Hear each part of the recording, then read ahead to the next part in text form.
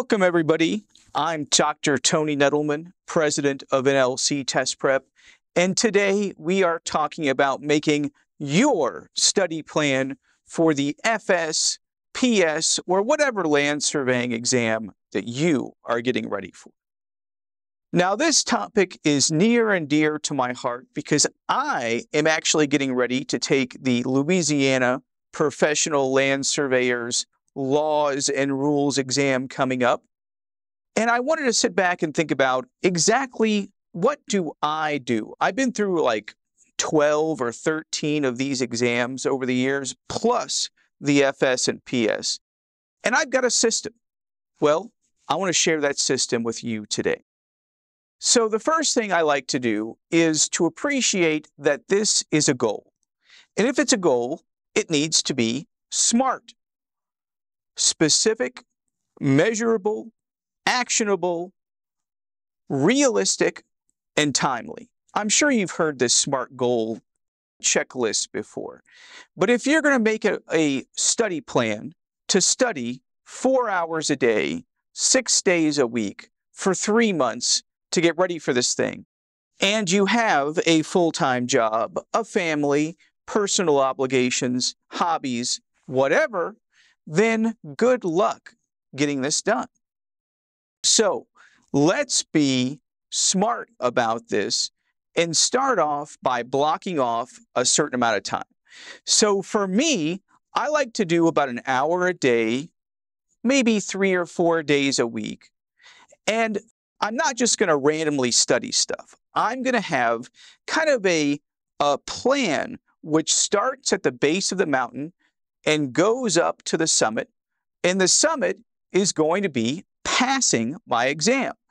So base of the mountain is gathering materials. That is putting together like the rubric or the blueprint of the exam. For the FS, it's published. For the PS, it's published. For basically any state exam, it's not as good, but it's still published. And we've got this like body of knowledge you have to start off with. That's the base of the mountain. Now, next, you've got to figure out how to work your way up. So 1 hour a day, 4 days a week, what am I going to be doing? Well, for the FS and PS, you can get online courses, practice exams, all kinds of good stuff to teach you exactly what you need to know. But if you're doing a state surveying exam, you have to go out typically to the state society.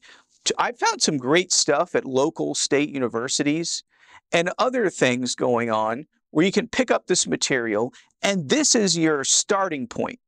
I'm going to read the Louisiana laws in the first week and make my own practice exam questions. I'm going to study the Louisiana rules next week. I'm going to study the titles on property the third week. You've got to give yourself milestones. So for the FS, there are 7 different major categories. I'm going to study one category and master it in 2 weeks. Then the next category, 2 weeks. Then the next category, 2 weeks. Give yourself some milestones and write those down. Don't just keep them in your head, because you need to have like a 1-page study document that says, I'm going to study for 1 hour a day, 4 days a week. These are the 7 categories of information. On weeks 1 and 2, category 1. Weeks 3 and 4, category 2. All the way down until like a week before your exam, you need to take a practice exam.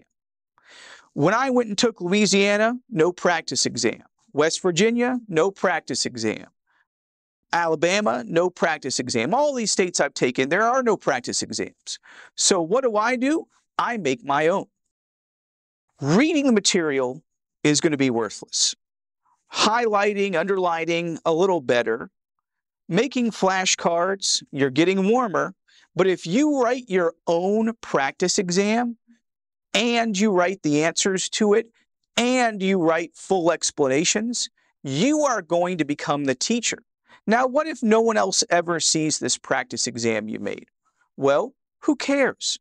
It's yours, and it's going to help you get ready. So if you want to be a test prep land surveyor Jedi, make your own practice exam.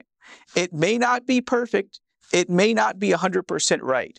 But if you're making this, you are going to move from the student to the teacher. And that's going to elevate your skills, your experience, your practice, all kinds of great stuff. So, in summary, you need to write up a one-page document. You need to have your number of hours a day, number of days a week studying. You need to have some milestones. What do you need to learn, and when do you need to take your practice exam? Probably a week before. And third, you need to generate some user-created stuff. Flashcards, questions, answers, explanations, study questions, whatever you're doing. Do not just read the material. You need to make it your own. So, something you've got to make at the end of this to show you've moved up from the student to the teacher. And if you can do that, then you'll be ready to pass your surveying exam.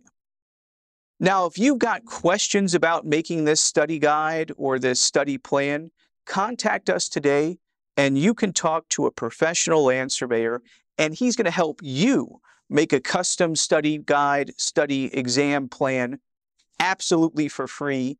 If you're a student of ours, that's great. If you have not purchased anything from us, you can still contact us. Use the 15-minute free study link, and we'll help you make this guide. So sign up and let's get started.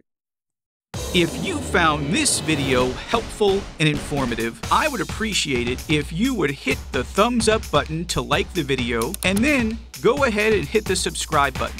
That way, more people can find this video and it can help them. Plus, when you hit the subscribe button, you'll be able to watch the newest NLC videos as soon as they come out.